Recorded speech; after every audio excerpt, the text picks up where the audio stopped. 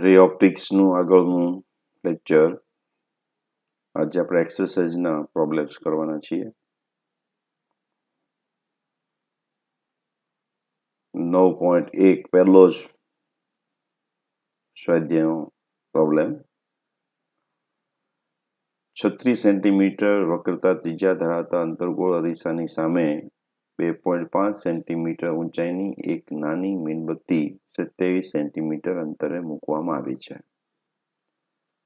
એટલે 36 વક્રતા ત્રિજ્યા અંતર્ગોળ એટલે R is equal to 36 centimetre. અંતર્ગોળ એટલે માઇનસ.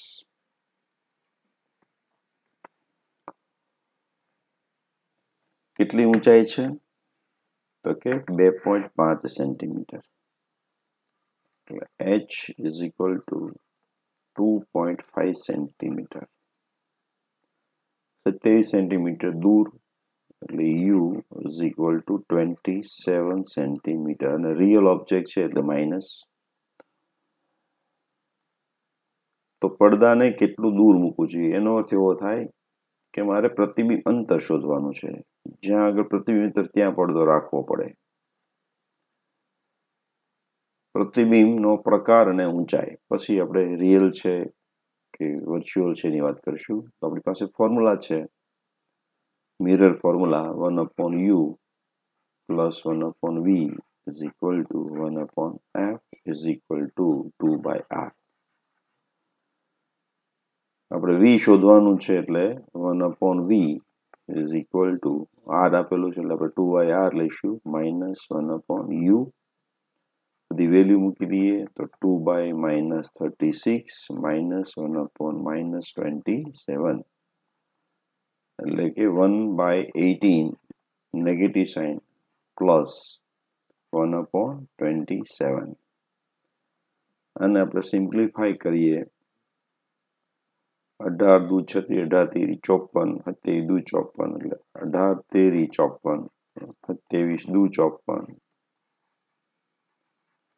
તો આવશે -1/54. એ શું આવે છે 1/v.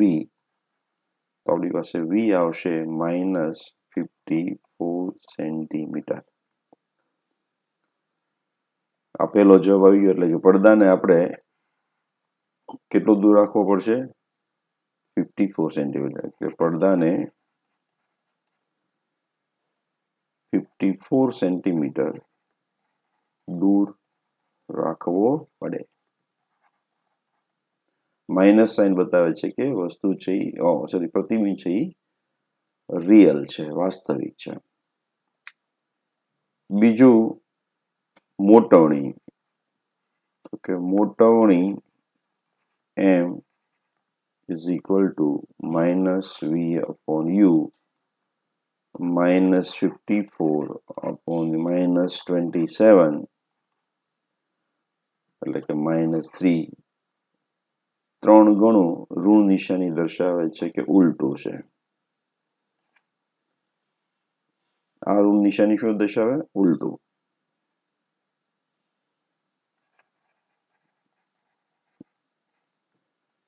ઉલટું છે પ્રતિબિંબ એવું દર્શાવે છે. અને અહીંયા ઋણ નિશાની દર્શાવે છે કે કેવું છે? વાસ્તવિક છે અને મોટું. આગળ કે છે પ્રતિબિંબ જો મીણબત્તીને અરીસાની નજીક ખસેડવામાં આવે તો પડદાને કેવી રીતે ખસેડવો પડે. તો અહીંયા આપણે જોઈએ તો જો આ ઘટે યસ જો યુ હું ઋણ વેલ્યુ ઘટાડું છું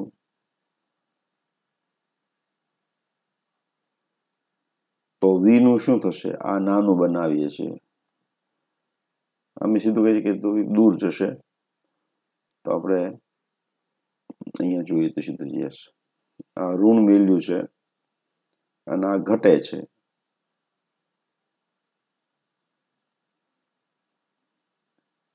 આ મારે ઋણ જવાબ લાવવાનો છે. આ ઋણ વેલ્યુ ઘટે છે તો આ ઋણ વેલ્યુ મારી વધવી જોઈએ જેથી કરીને આ અચળ રહે. એટલે મારે પડદાને દૂર ખસેડવો જોઈએ એવું કહેવાય.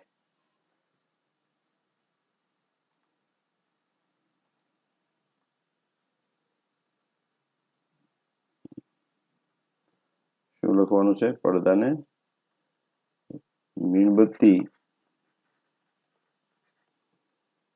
મીણબત્તી અરીસા તરફ ખસેડીએ તો પડદો દૂર લઈ જવો પડે. બરાબર.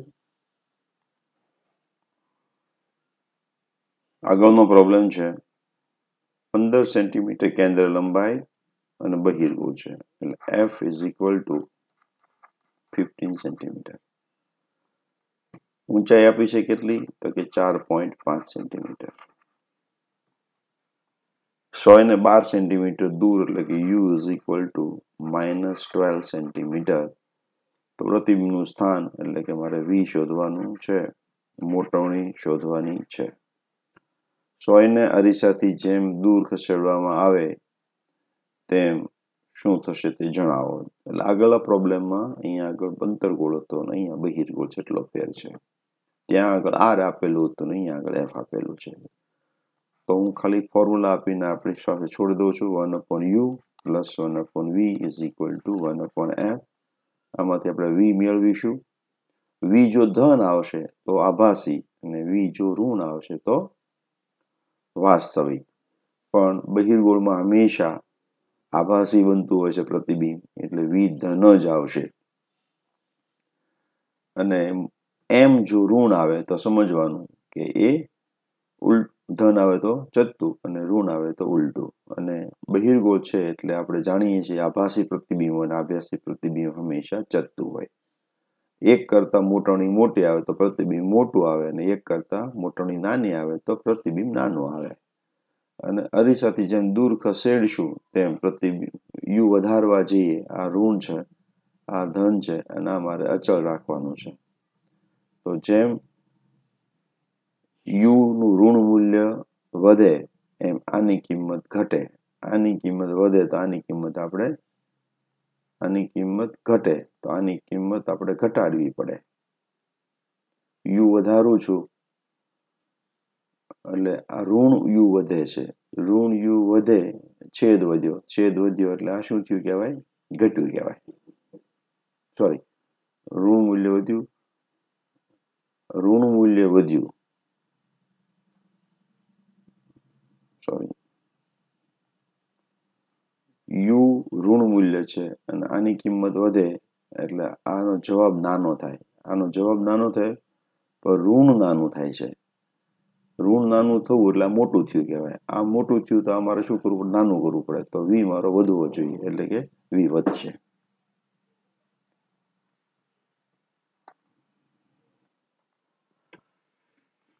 અહીં એક પાણીની ટાંકી છે.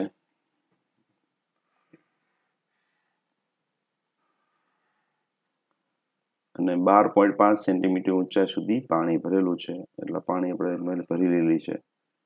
અને આ તમને આપ્યું છે ઊંચાઈ 12.5 સેન્ટીમીટર. ટાંકીને તમે 100 છે કે અહીંયા આગળ માઇક્રોસ્કોપ વડે માપતા તે 9.4 સેન્ટીમીટર મળે છે. તો આ જે ખરેખર અહીંયા બહાર છે 9.7 સેન્ટીમીટર 9.4 સેન્ટીમીટર. પાણીનો વક્રીભાગ કેટલો હશે? તો આપણે પાણીનો વક્રીભાગ શોધવાનો છે. એટલે આને આપણે શું કહીએ? HI કહીએ, આને આપણે HO કહીએ. તો આપણે આભાસી ઊંડાઈ અને સાચી ઊંડાઈ વચ્ચેનું રિલેશનની તમને ભણી ગયા છે આપણે. તો એ ફોર્મ્યુલા આવશે HI ભાગ્યા HO is equal to N of observer divided by N of object. તો એ મુજબ N ઓબ્ઝર્વર શું છે અહીંયા આગળ? તો કે 1 અને ઓબ્જેક્ટ શું છે? N. અને HI કેટલું આપણને આપેલું છે? તો કે 9.4 અને આ આપ્યું છે 12.5. તો આપણને n ની કિંમત મળશે 12.5 ભાગ્યા 9.4 પુશ કરી દો તો એ કિંમત આવશે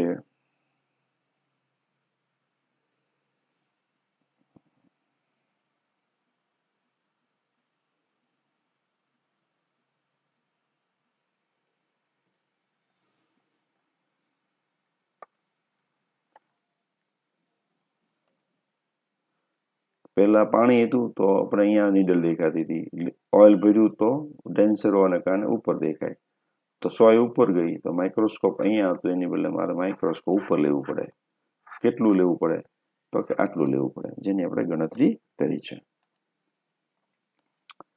અહીંયા હવામાં ગતિ કરતું કિરણ કાચ હવા અને પાણી હવાની સપાટી રચેલા લંબ સાથે 60નો ખૂણો બનાવે છે એટલે અહીંયા હવા છે એ કાચ છે અહીંયા ખૂણો 60 છે અહીંયા 35 છે બીજા કિસ્સામાં અહીંયા પાણી છે અહીંયા હવા છે 60નો ખૂણો અહીંયા 47 છે તો આપણે જોવું છે અહીંયા પાણી ને હવા તો અહીંયા આગળ શું છે કાચ છે તો આ કાચ છે અને અહીંયા જો પાણી છે તો અહીંયા પાણી છે હવા અહીંયા કોમન છે તો અહીંયા હવા કોમન છે તો આપણને આ ખૂણો આપ્યો હોય તો આ ખૂણો કેટલો એ આપણે શોધવાનો છે તો જો મારે અહીંયા સ્નેલ્સનો નિયમ લગાડવો હોય તો આપણે જાણીએ છીએ કે સ્નેલનો નિયમ પ્રમાણે અહીંયા પાણી છે એટલે કે n ઓફ વોટર sin 45 હું શોર્ટમાં બતાવું છું અને n of glass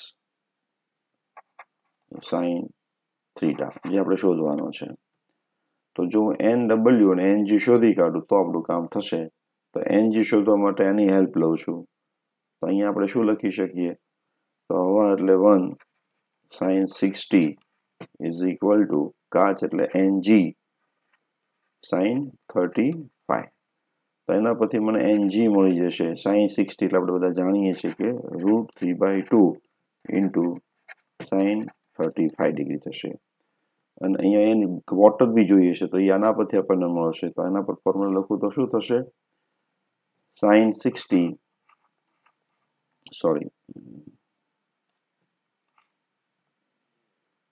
sin 60 is equal to n of water into sin 47 તો અહીંયા આગળ 47 છે અહીંયા sin 60 હોય sin NW શું થઈ જશે તો NW થઈ જશે આપણું sin 60 એટલે √3/2 sin 47 તો હવે આની કિંમત આપણે જોતી હોય sin થીટા મારે શોધવાનો છે તો sin થીટા બરાબર શું થઈ જશે તો કે NW upon NG ગુણ્યા sin 45 ડિગ્રી NW કેટલા છે તો કે √3/2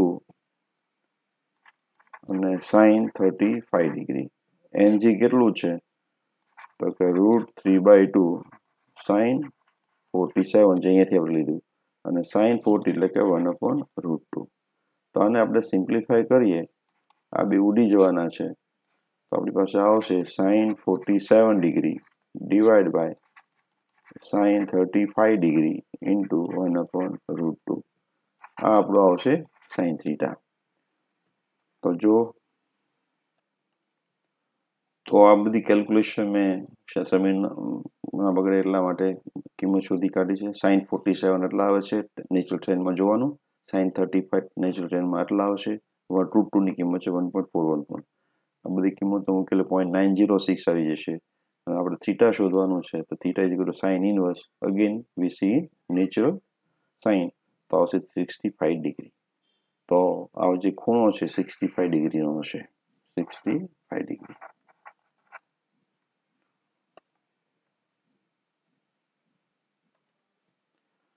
એસી સેન્ટીમીટર ઊંડાઈ સુધી પાણી ભરેલી ટાંકી છે એમાં નીચે બલ્બ મૂક્યો છે બલ્બમાંથી ઉછેરશે તો પ્રકાશ પાણીની સપાટી પાસેથી કેટલા ક્ષેત્રમાંથી બહાર આવશે પાણીનો વક્રી વળાંક આપણને આપેલો છે અને બલ્બને બિંદુ આપણે સ્વીકાર લેવાનો છે તો આ ટાઈપનો થિયરી બી આપણે ડિસ્કસ કરી હતી કે જ્યારે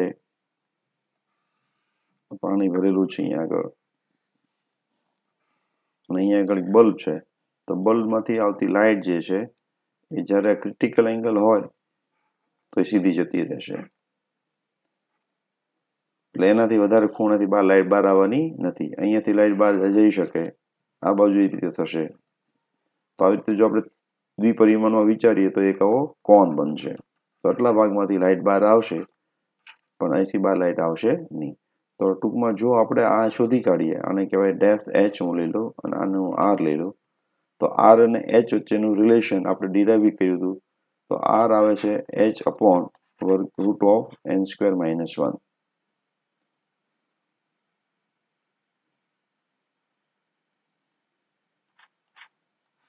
n સ્ક્વેર માઇનસ 1. જો તમારે MCQમાં પૂછાય તો સીધી ફોર્મ્યુલા લઈ લેવાની છે, પણ જો બોર્ડની અંદર ડિસ્ક્રિપ્ટ પૂછે તો આ ફોર્મ્યુલા ડિરાઈવ કરવાની છે, અને જે આપણે ઓલરેડી થિયરી વખતે ડિરાઈવ કરેલી છે. તો r is equal to h upon route n square minus 1. તો hની કિંમત કેટલી છે? 80 સેન્ટીમીટર આપેલી છે. તો અહીં h કેટલું છે? 80 સેન્ટીમીટર છે, અને વક્રી ભવનાંક આપ્યો છે 1.33. અને ફરી આપણે યાદ રાખશું, અહીંયા r હશે તો અહીંયા n લઈશું, અને જો બીજું માધ્યમ આપ્યું હોય તમારે સાપેક્ષ વક્રી ભવનાંક લેવાનો હોય.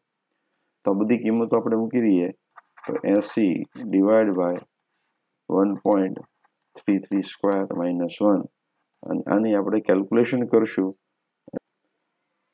સોરી, આવે છે 91.24. મેં આગળ ગણતરી કરેલી હતી, તો એ સેન્ટીમીટર આવશે આ. તો જે આ ક્ષેત્રફળ બને છે, તો કે જેટલા ભાગમાંથી પ્રકાશ બહાર આવે છે તેનું ક્ષેત્રફળ બરાબર પાઈ r સ્ક્વેર, એટલે કે 3.14 ઇન્ટુ 91.24 નું સ્ક્વેર કરવાનું. અને આની આપણે ગણતરી કરીએ તો મને જવાબ પહેલા આવશે સેન્ટીમીટર સ્ક્વેરમાં આવશે. તો આવે છે 20 અરાઉન્ડ 21, અને સેન્ટીમીટરનું મીટરમાં કન્વર્ટ કરી મીટર. કે તમે કેલ્ક્યુલેશન કરજો જાતે, કારણ કે થોડો સમય બચે એટલા માટે હું સીધી ગણતરી લઈ લઉં છું. તમારે માત્ર બેઝિક જોવાનું છે કઈ રીતે આપણે ગણતરી કરીએ છીએ.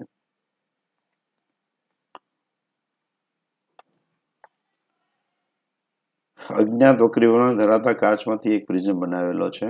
તેની એક સપાટી ઉપર પ્રકાશનું સમાંતર કિરણ જૂથ આપાત કરવામાં આવે છે. એટલે આ એક આપણું પ્રિઝમ છે.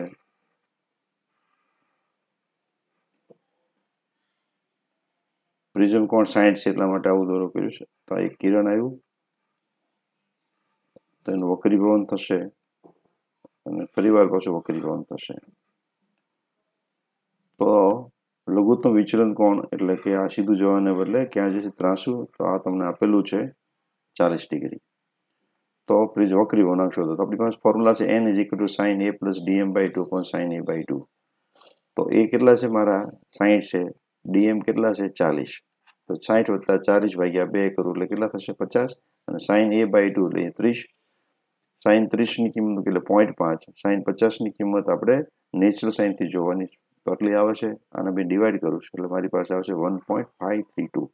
તો કે આ જે પ્રિઝમ જે છે એનો વક્રી વળાંક કેટલો છે? 1.532. એટલે પહેલો આન્સર આપણો આવી ગયો. હવે આપણે બીજું જોઈએ છે પ્રિઝમનો. જો પ્રિઝમને પાણીમાં ડૂબ મૂકવામાં આવે તો સમાંતર કિરણ માટે લઘુત્તમ વિચલન કોણ શોધો. તો આપણે જ્યારે ડિસ્કશન કરતા હતા થિયરીની, ત્યારે બી આપણે વાત કરી હતી, જ્યારે પ્રિઝમને કોઈ ઘટ્ટ માધ્યમમાં ડૂબાડવામાં આવે તો તેના વિચલન કોણમાં ફેરફાર થાય છે. અને વિચલન કોણમાં કેટલો ફેરફાર થાય છે એની ગણતરી કરવા માટે આપણે અહીંયા જે n લેતા હતા એને બદલે શું લેવું પડે? સાપેક્ષ વક્રી વળાંક ng/nw, અને એનો એ બદલાવાનો નથી. વિચલન કોણ બદલાય છે ભાગ્યા 2, અહીંયા કે બદલાવાનું નથી. તો ng એટલે 1.53 અને nw 1.33 આપેલું છે. તો એની કિંમતો મૂકી દઈએ આપણે, તો આવે છે આ sin 30 ના સામે લઈ જઈશ, એટલે કે 1/2 into 1.53 upon 1.33 is equal to sin theta. મેં આના આખાને થીટા નામ આપી દીધું, જેથી કરીને આપણને ગણતરીમાં થોડી મુશ્કેલી ઓછી પડે. તો આનું હું સિમ્પ્લિફાય કરું છું તો આવે છે 0.5759. આખું કેટલું આવે છે? 0.5759 sin થીટા. તો થીટા આપણે ઇન્વર્સ જોશું તો આવશે 35 ડિગ્રી. પણ આપણે થીટા કોને નામ આપ્યું હતું? તો આને નામ આપ્યું હતું a plus dm prime by 2. તો એની જગ્યાએ થીટાની જગ્યાએ લખીને a plus dm prime by 2. તો 2 એ મલ્ટિપલ થઈ જશે એટલે 7D થઈ જશે અને a પ્લસ dm પ્રાઇમ એ કેટલા આપણને આપેલા છે પ્રિઝમ કોણ તો કે 60 ડિગ્રી તો આની કિંમત મૂકી દઉં સામે લઈ જાઓ તો 70 માઇનસ 60 થઈ જશે તો અમારો dm પ્રાઇમ કેટલો આવ્યો 10 તો પહેલા આપણો કેટલો વિચલન કોણ હતો તો કે 40 હતો કેટલો હતો 40 હતો અને હવે કેટલો થઈ ગયો 10 એટલે કે જ્યારે પ્રિઝમને ઘટ માધ્યમમાં ડુબાડવામાં આવે છે ત્યારે તેનું વિચલન કોણ ઘટે છે તો આ બે ભાગમાં વહેંચવાનો હોય અને જેટલી તમે પ્રેક્ટિસ કરશો એ મુજબ તમને આઈડિયા આવશે કે આને પ્રોબ્લેમ કેમ તમારે હેન્ડલ કરવાનો છે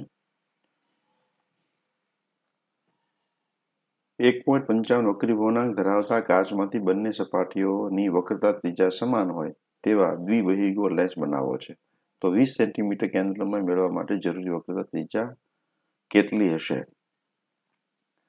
તો આપણે કેન્દ્ર લંબાઈ એટલી જોઈએ છે દ્વિબહિર્ગોળ છે એટલે વક્ર ત્રિજ્યા બંને બાજુ સમાન છે અને વક્રી ભવનાંક કેટલો છે 1.55 એરમાં આપણે જોઈએ છે કે એના ઉલ્લેખ કર્યો તમે જોનો એરમાં તો આપણી પાસે લેન્સ મેકર ફોર્મ્યુલા છે કે 1/f is equal to n minus 1 1/r1 minus 1/r2 અહીં r1 બરાબર r2 છે is equal to r તો ગણતરી કરો તો શું થશે r1 અહીંયા r મૂકી દેવાનું છે r2 પણ r મૂકવાના છે તો શું થશે કરીને ભૂલ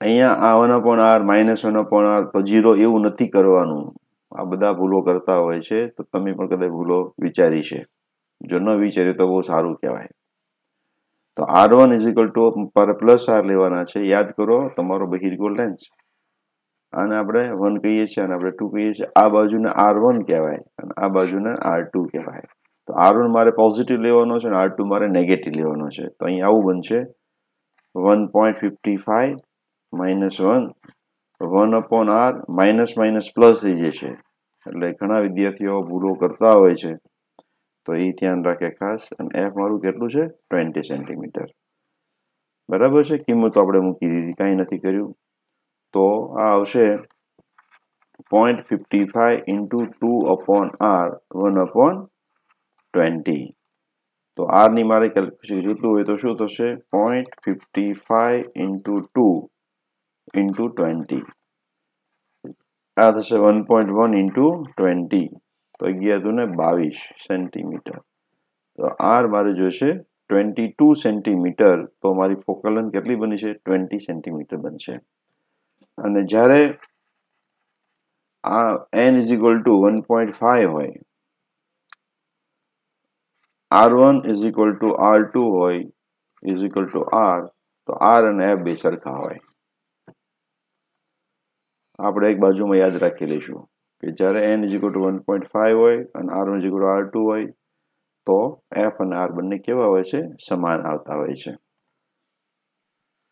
પ્રકાશની કિરણાવલી કોઈ એક બિંદુ p પાસે કેન્દ્રિત થાય છે જો માર્ગમાં p બિંદુથી 12 સેન્ટીમીટર અંતરે એટલે કે પ્રકાશની કિરણાવલી એક આપણે કિરણ લીધું છે બીજું રીત ઘણા બધા કિરણો છે એમાં બે કિરણો આપણે પસંદ કર્યા અહીંયા કેન્દ્રિત થાય છે જો માર્ગમાં p બિંદુથી 12 સેન્ટીમીટરના અંતરે એટલે અહીંયાથી 12 સેન્ટીમીટરના અંતરે એટલે આ 12 સેન્ટીમીટર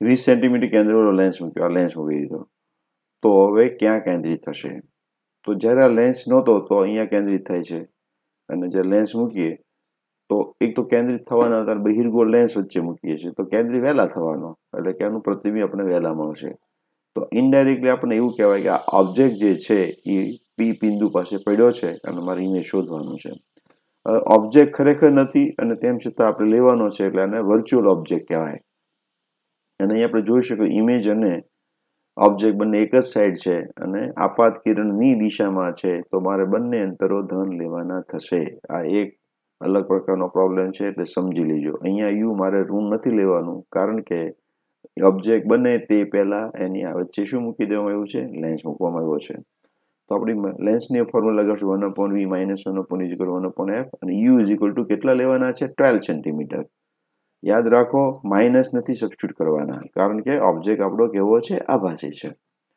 હવે v ની ગણતરી મારે કરવાની છે, તો v ની ગણતરી કરવા માટે 1/v ઇઝ ઇક્વલ ટુ શું થઈ જશે? 1/f plus 1/u.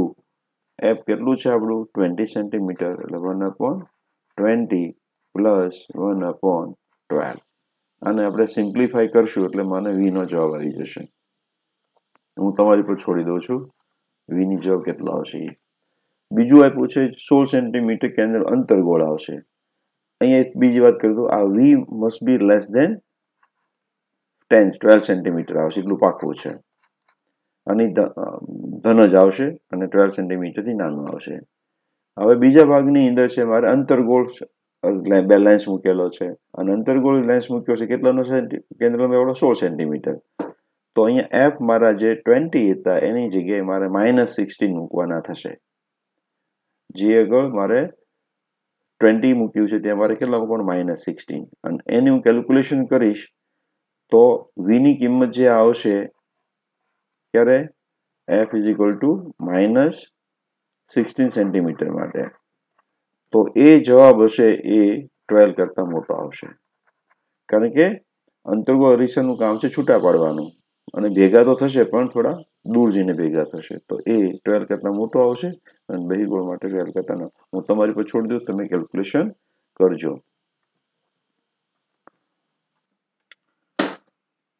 તો અહીંયા આગળ 21 સેન્ટીમીટર કેન્દ્ર લંબાઈ વાળો અંતર્ગોળ લેન્સની સામે, તો કેન્દ્ર લંબાઈ f બરાબર શું થઈ જશે? 21 પણ -21 સેન્ટીમીટર. 14 સેન્ટીમીટરના અંતરે, એટલે કે વસ્તુ અંતર u is equal to -14 centimetre. 3 centimetre ઊંચાઈ, એટલે વસ્તુની ઊંચાઈ h કેટલી છે? તો કે 3 સેન્ટીમીટર. લેન્સ વડે મળતા પ્રતિબિંબનું વર્ણન કરો. એટલે મારે પહેલા તો શોધવું પડશે v, પ્રતિબિંબ અંતર. લેન્સ વડે મળતા વર્ણન કરો v, અને મારે શોધવું પડશે મોટવણી. તો આપણી ફોર્મ્યુલા છે 1/v minus 1/u is equal to 1/f. આપણે જોઈએ છે 1/v, તો આને લઈએ 1/f પ્લસ 1/u. f એટલે કેટલા છે? તો -21 છે, અને u કેટલા છે? તો કે 14. બંને માઇનસ છે, તો આને મારે સિમ્પ્લિફાય કરવાના થાય. તો v ની કિંમત આવે છે, સાદુરૂપ આપશો તો 8.4 સેન્ટીમીટર. 8.4 સેન્ટીમીટર v આવે છે, એટલે કે પ્રતિબિંબ મને 8.4 સેન્ટીમીટરે જોવા મળશે. માઇનસ સાઇન એવું બતાવે છે કે અહીં પ્રતિબિંબ લેન્સની બીજી બાજુ 8.4 સેન્ટીમીટર દૂર મળશે. સોરી, લેન્સની બીજી બાજુ, લેન્સની બાજુમાં, કારણ કે આ શું છે? યસ, લેન્સની વસ્તુ તરફ, વસ્તુ બાજુ આપણને 8.5 દૂર મળશે. હવે વસ્તુ તરફ મળે છે એટલે કેવું છે? આભાસી. પ્રતિબિંબ કેવું છે? આભાસી. કારણ કે ઋણ છે, ઋણ એટલે કે વસ્તુ તરફ લેન્સમાં પ્રતિબિંબ કેવું મળે? આભાસી મળે. એ આભાસી મળશે. અને એની મોટવણી કેટલી છે? તો કે મોટવણી m is equal to v/u. v એટલે -8.4 અને u કેટલા હતા? 14. તો એ બે આપણે કેલ્ક્યુલેશન કરશું તો આપણી પાસે આવે છે 0.6. 14 છક એટલે 0.6. તો પ્રતિબિંબની ઊંચાઈ કેટલી આવશે? h prime is equal to 0.6 times ho. ho કેટલું હતું? ho આપણું હતું 3 સેન્ટીમીટર. યસ, એટલે કે આવશે 1.8 સેન્ટીમીટર. તો આ રીતે પ્રતિબિંબ કેવું મળશે? મોટું મળશે. અને જો હવે ઓબ્જેક્ટને લેન્સથી દૂર લઈ જવામાં આવે તો આપણું જે ઇમેજ મળવાનું છે એ કઈ બાજુ જશે? ફોકસ તરફ જશે, પણ જે એટલે પ્રિન્સિપલ ફોકસ સુધી, પણ એનાથી આગળ નહીં જાય.